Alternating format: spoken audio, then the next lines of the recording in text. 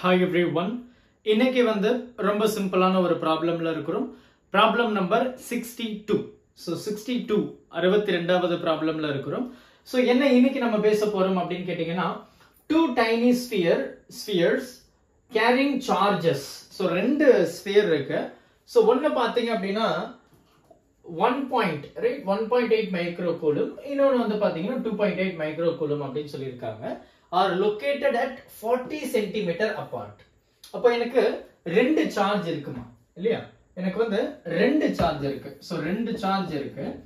அந்த ரெண்டு சார்ஜுக்கு இடையில இருக்கக்கூடிய டிஸ்டன்ஸ் கேள்வியிலே கொடுத்திருக்காங்க 40 cm அப்படினு.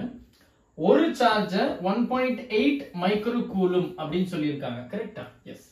இன்னொரு சார்ஜ் 2.8 microcoulomb அப்படினு கொடுத்திருக்காங்க. ரெண்டுமே பாசிட்டிவ் தான். Located 40 cm apart. கேள்வி என்ன? The potential at the midpoint of the line joining the two charges. So line joining the two charges அப்படினா இதுதான். அப்ப இந்த ரெண்டு சார்ஜுக்கு இருக்கக்கூடிய மிட் பாயிண்ட் இதுதான். இப்போ கேள்வி என்ன? இந்த மிட் பாயிண்ட்ல என்னுடைய பொட்டன்ஷியல் என்ன? Right, they are asking the potential at this middle point. Right, அப்போ இந்த மிடில் பாயிண்ட்ல இருந்து இந்த சார்ஜுக்கு 20 cm and அதே மாதிரி இங்கேயும் வந்து பாத்தீங்கன்னா 20 cm தான் இருக்க போகுது. ஏன்னா என்னுடைய டோட்டல் டிஸ்டன்ஸ் 40 அப்படின்றதுனால மிடில்ல இருந்து இங்க 20 அங்கேயும் 20 தான் இருக்கு. அப்ப என்ன கேக்குறாங்க? what is the potential at this point? அப்போ ஒரு பாயிண்ட் சார்ஜ், ஒரு பாயிண்ட்டுக்கும் ஒரு சார்ஜுக்கு இடையில இருக்கக்கூடிய potential. So we know that இல்லையா? நம்ம வந்து ரொம்ப தெளிவா இத நம்ம படிச்சது உண்டு. So V which is equal to K times Q by R அப்படி நம்ம சொல்லிக்கலாம் சிம்பிளா. ரைட், ஒரு பாயிண்ட் சார்ஜுக்கும் ஒரு சார்ஜுக்கும் ஒரு சோர்ஸ் சார்ஜுக்கும் இருக்கக்கூடிய பொட்டன்ஷியல் அப்படினா இதுதான். சப்போஸ் எனக்கு ரெண்டு சார்ஜ் இருந்தனா ரெண்டு சார்ஜ் டிவைடட் பை R அப்படின்றத நம்ம எழுதுவோம். ரைட். சோ இங்க வந்து ஒரு middle point, let us say that is point P. அப்போ இந்த சார்ஜ்ல இருந்து P க்கும் இந்த சார்ஜ்ல இருந்து P க்கும் இருக்கக்கூடிய பொட்டன்ஷியல் என்ன? அப்ப ரெண்டு சார்ஜ் இருக்கு, there will be potential. So we can also say this is V total. Right, V total அப்படினு சொல்லிக்கலாம். So V total which is nothing but potential from first charge, potential from second charge. So let us say இது வந்து first charge அப்படினு வெச்சுக்கலாம். இது வந்து நம்ம second charge னு வெச்சுக்கலாம். ரைட், அப்ப இந்த ரெண்டுத்துக்கு இடையில இருக்கக்கூடிய which mean இந்த சார்ஜ் இங்க கொடுக்கக்கூடிய பொட்டன்ஷியலும் அந்த சார்ஜ் இங்க கொடுக்கக்கூடிய பொட்டன்ஷியலும் எப்படி? It is not same actually because எனக்கு சார்ஜினுடைய வேல்யூ வந்து மாறுதுறதுனால மேக்னிட்யூட் மாறுது. Right, come to this concept. So for V total which is equal to V1 plus V2. V1 is what?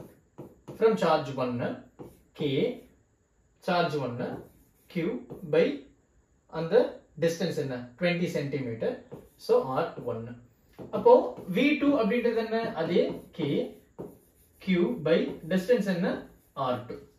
Right, when we substitute the value, this becomes K. Q என்ன? 1.8 10 to the power minus 6. கரெக்ட்டா?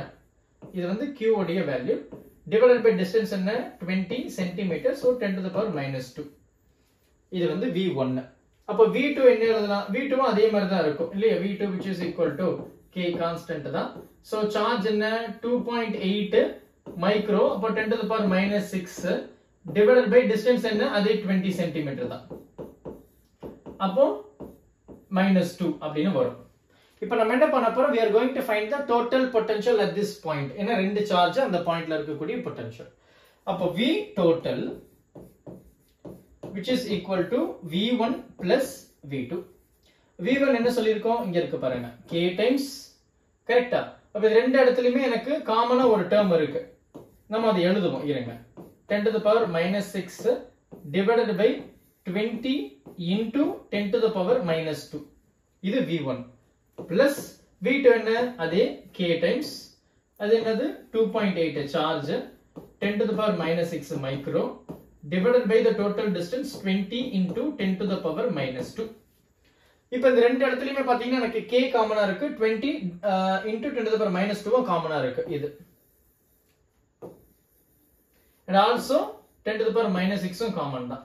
அப்ப அத மட்டும் நம்ம காமனா வெளிய எடுத்துருவோம். எப்படி எடுக்கலாம்? எனக்கு K க்கு பதிலா 9 into 10 to the power 9 no 10 to the power minus 6 common தான் divided by 20 into 10 to the power minus 2 common தான். என்ன மாறுது?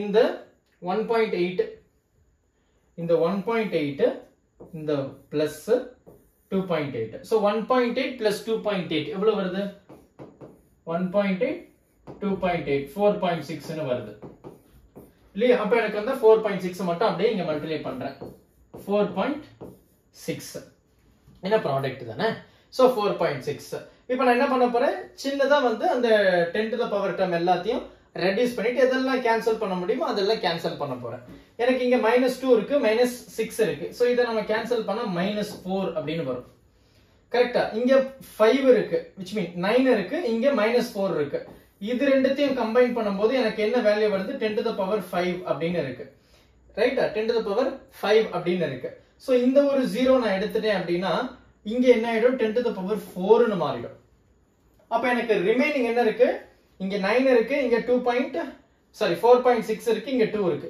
இந்த 2 நான் இப்ப கேன்சல் பண்ண போறேன் ரைட் அப்போ இத 2 to one டைம் இத வந்து 2.3 ன்னு எழுதிட்டேன் அப்போ எனக்கு இங்க 9 இருக்கும் இந்த 2.3 இருக்கும் இது ரெண்டு மட்டும் தான் இருக்கு இப்போ இது ரெண்டுத்தையும் நான் மல்டிப்ளை பண்ண போறேன் அவ்வளவுதான் if I do so 2.3 multiplied by 9 எவ்வளவு 9 3s are 27 இல்லையா 9 3s are 27 carry over 2 9 2s are 18 19 20 அப்ப எனக்கு ஒரு நம்பர் ஒரு டெசிமல் இருக்கு அப்ப 20.7 இருக்கு அப்ப என்னுடைய வேல்யூ என்ன வருது பாருங்க 20.7 multiplied by 10 to the power 4 ன்னு இருக்கு so this is my potential அவ்வளவுதான் முடிஞ்சு போச்சு இப்போ நமக்கு ஆப்ஷன்ஸ் என்ன கொடுத்திருக்காங்க பாருங்க ஒரு நம்பர் அப்புறம் டெசிமல் அப்ப என்ன பண்ணலாம் ஒரு டெசிமலை நான் இந்த பக்கம் கொண்டு போகணும் ஒரு டெசிமலை அந்த பக்கம் கொண்டு போகணும் அப்ப என்னுடைய ஆன்சர் என்ன ஆயிடும்